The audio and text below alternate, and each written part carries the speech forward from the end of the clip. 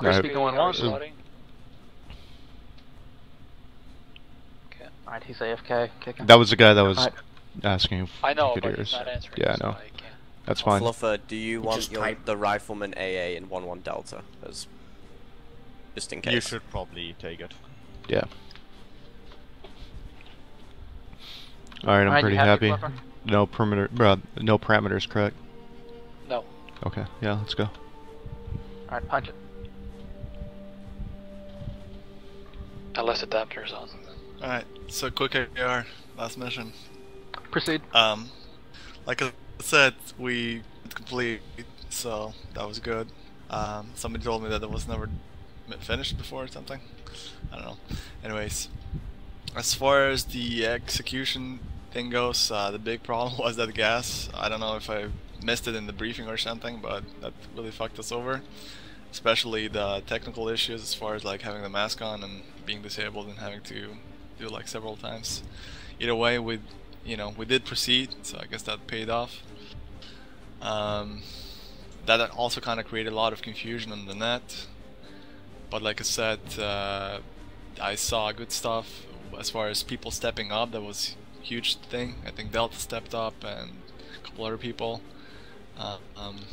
And seems like we avoided, like I don't know if there was any friendly fire, maybe like once or twice, but we avoided that. And destroyed all the enemy. The only thing, I guess, like I said, for the future mission would be just to fix that technical issue, and we were really not like done with the AO, so how we completed that, I don't know, but I guess that's any like feedback from anyone else? Yeah. Armor advanced ahead of infantry and got taken out. Yeah, well, that's guys, individual or small level. Hey, it's Korax, if you're still here. What happened to your tank? Guess he's I'll not speak here, for him, but he's not here. I was the driver. Well, we got the call, he got the call that the infantry was pushed up, we pushed up, turns out all squads were pushed up except the one nearest to us. So, RPG gunner hit us from the side. Yeah, it was an SPG on the construction side. Yeah. Yeah, we killed it shortly afterwards. Oh, that, alright. Yeah, like I said, I mean, there's obviously room for improvement. The intent was infantry screening front and then armor in the back, or so. But what did I want to say? Yeah, basically, yeah, intent was infantry front. Yeah, we had some big gaps in between the squads. Right. Also. Yeah, that's what I wanted to say. That was not easy because like we had only 4 squads to cover all that, and getting online, you really like the squad leaders especially had to pay attention. Okay, is that there a friendly squad below me or things like that? So I would say for the most part we did that, but yeah. He missed that RPG guy to the rear that shot somebody at the end. Yeah. Like I would say like the gas thing like made things a lot more difficult as they should be. So I would say as far as execution goes, I didn't anticipate that, and that was visible a bit.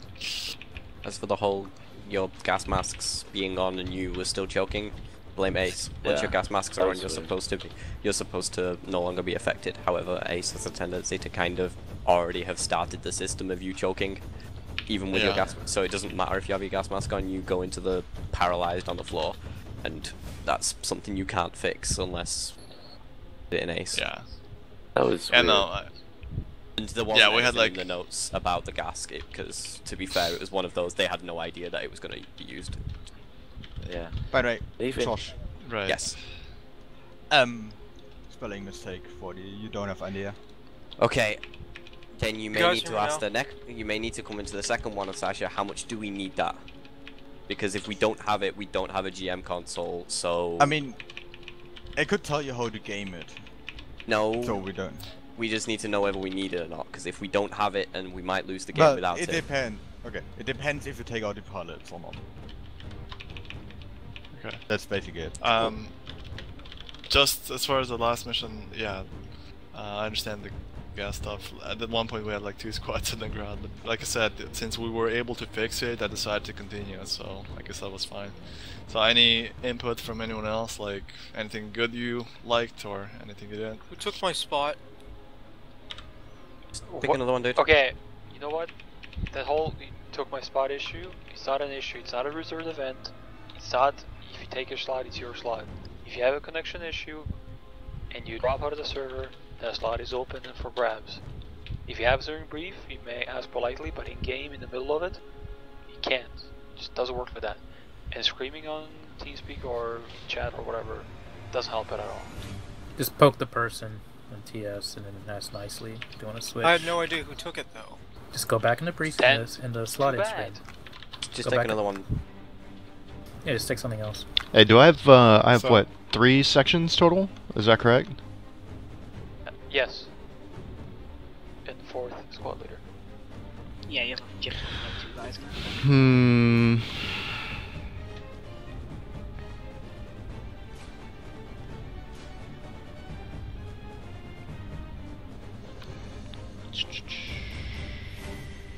I think I'm gonna change the plan here.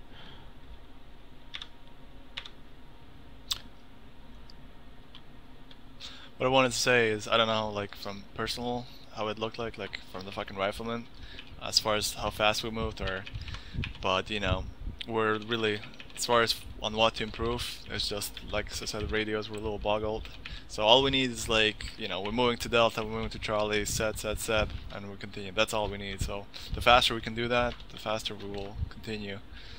I like that most squads actually stayed online more or less, which was nice. Like that's the first time one of the few rare times I've actually seen that. Fluffer, did you have a short range with you? Hold on. I don't think he did. I do. Yes, I do. I have a 343. No. Previous mission. Oh no, I did not. He did.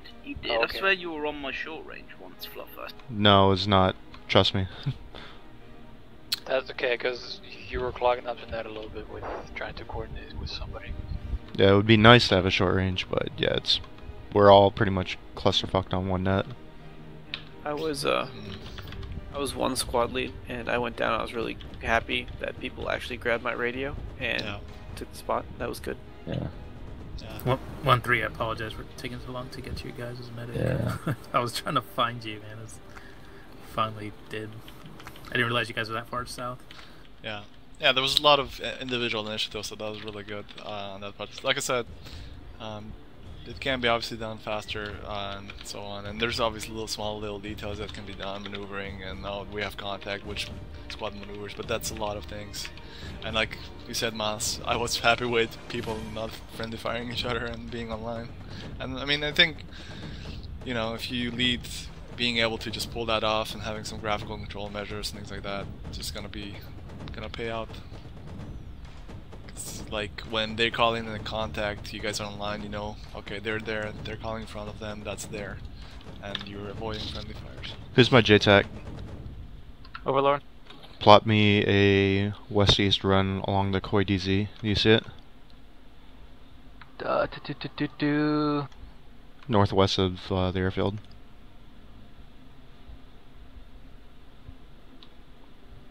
Do you guys see my marks? Yeah. Negative. Yes. Okay. Hit up. Okay, here we go.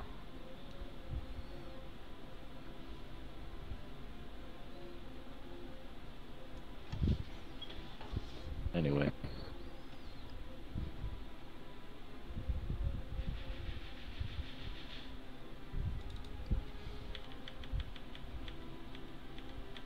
Alright, so what do you want your ingress? West-east.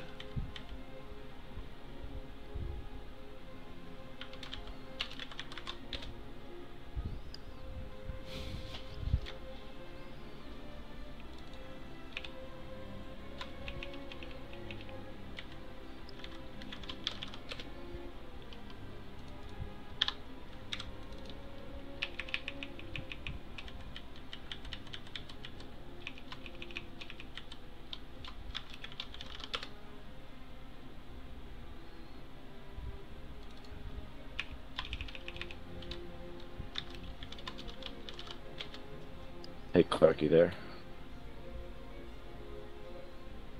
Yeah, I left. Sorry, going.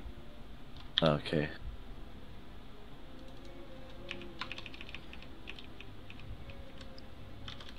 Okay.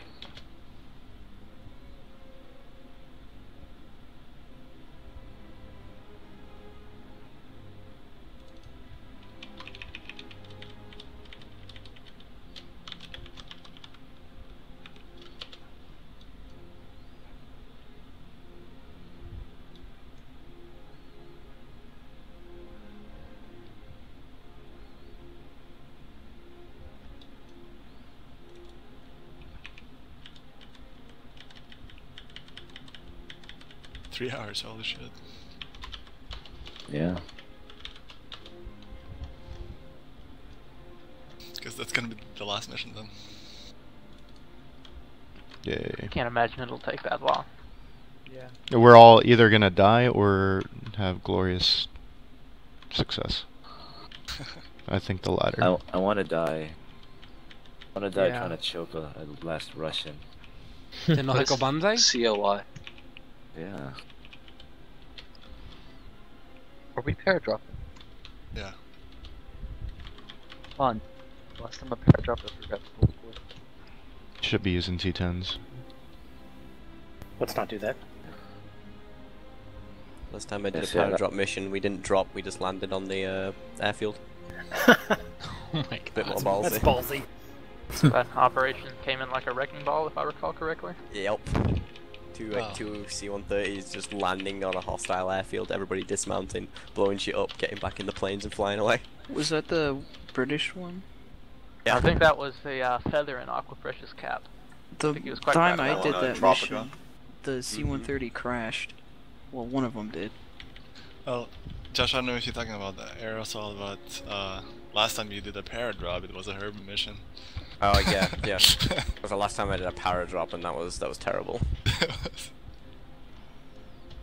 Enemy infantry Was that the stood Herbie beneath mission you. with the mortars that followed the platoon leader around? Yeah. You firing, you already had fire missions landing before you actually got to the ground. You were still in parachutes getting hit by shrapnel. I like that picture you made. Identified the enemy. And Overlord, if you can, start marking TRPs along in Fassberg and the main hangar area, please. Roger.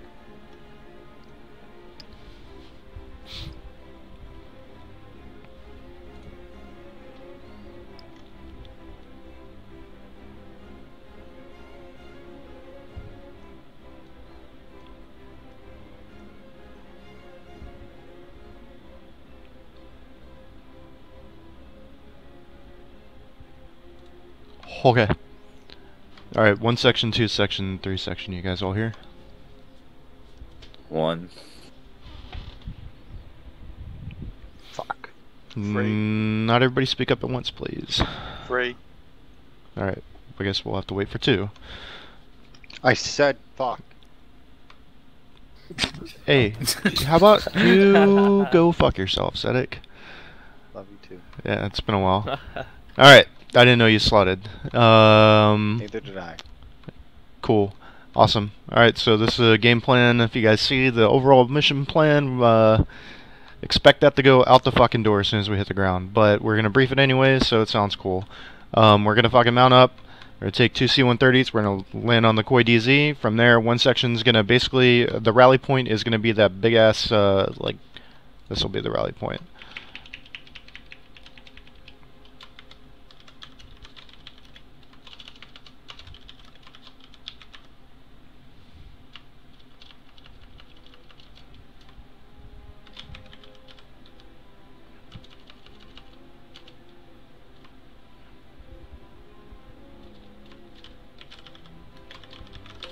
Okay.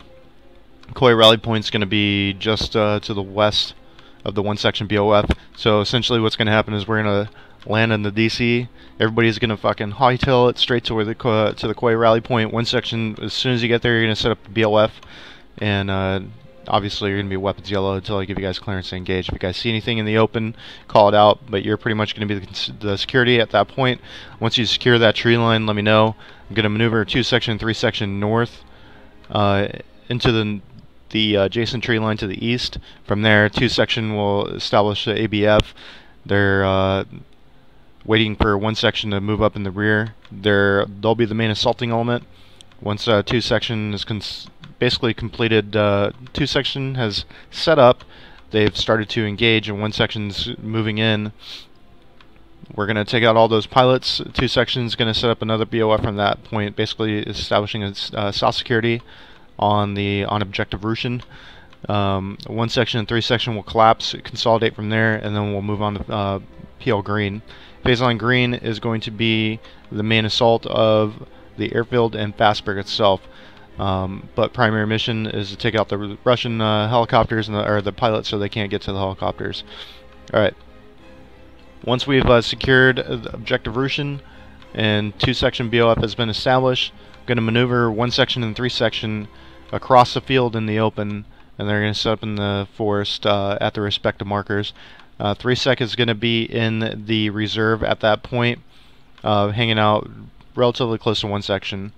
Once we have established at the PL Green and we're ready to move on to the next phase of the mission, we'll begin by assaulting the airfield. 3-section will probably more than likely set up southeast security for us, maybe along TRP4, that's probably what I'm thinking, and a blocking maneuver or blocking position, waiting for any mechanized armor or anything like that to move in to the northeast. It'll be pretty overwhelming, so expect 2-section to be pretty flexible, moving up in line with you guys. It'll be pretty spread out and pretty much like a platoon line facing southeast from there.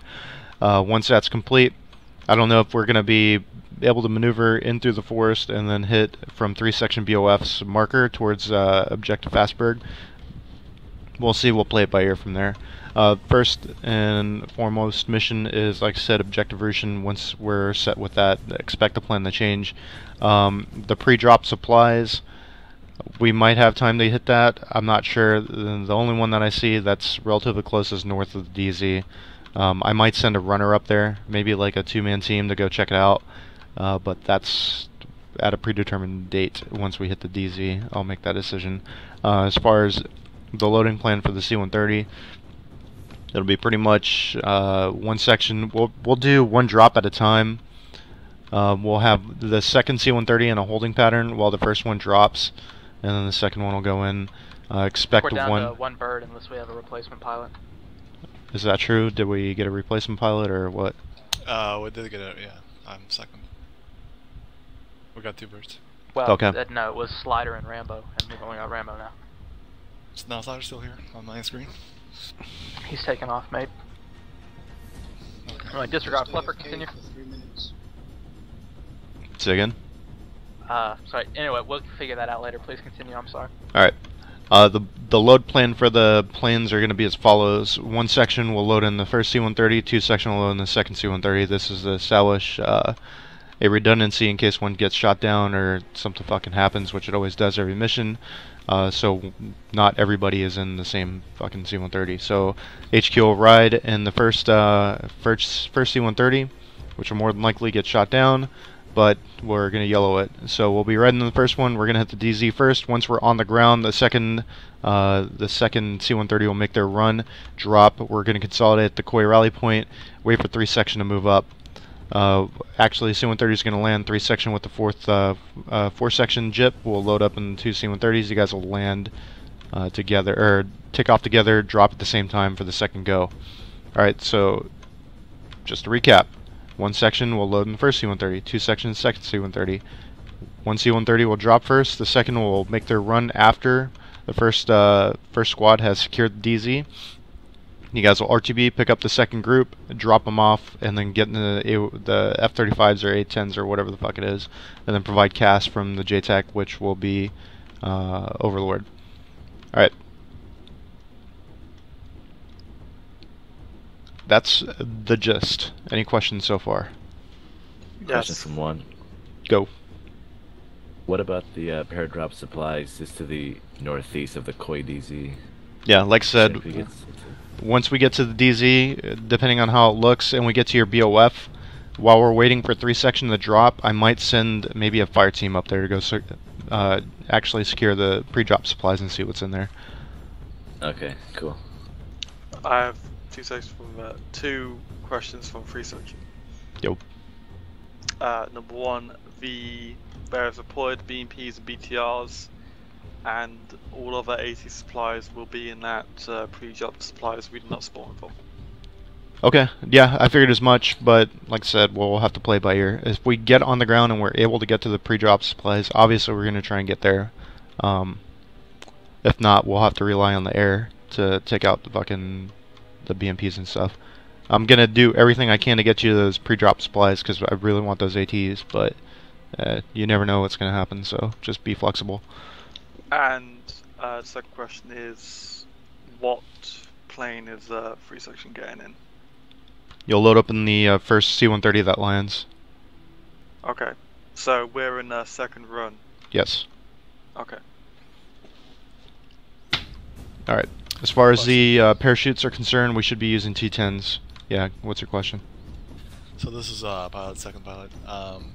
I see a couple markers here, the C-130 running, and then the obviously green light, red light stuff.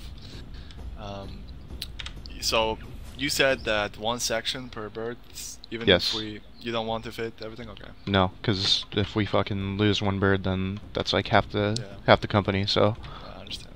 All right, cool. In fact, the two I see will more than likely ride in the second helicopter or the second C-130 with the JTAC. JTAC will be in the second C-130. I'll ride in the first one. That way we have a little bit of redundancy. As far as the C-130's run-in or how you get to your red, yellow, and green lights is your complete discretion. How you get there, just don't be fucking stupid and fly like over the fly over the airfield, turn around, and then use some logic there. It's up to you. Yeah. Other than that, when you make your egress, just go straight to the east and then go south, or go to the north and then circle around.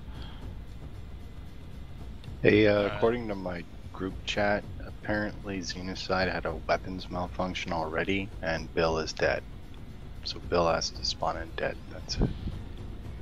Yeah, died. Okay. Really well, I mean, what do you want to do? Just have them reslot once we get into the game, I guess? Sure. We'll play it out. Alright, so like I said, Phase 1, PL White is the primary objective. Once we get there, we'll figure it out from there. But expect the second phase to go. We'll see what the casualties look like. Alright, COM6 per the card. There's no Delta net, so we're all going to be on long range 1. Be 1 section, 2 section, 3 section. Air will be on the air net.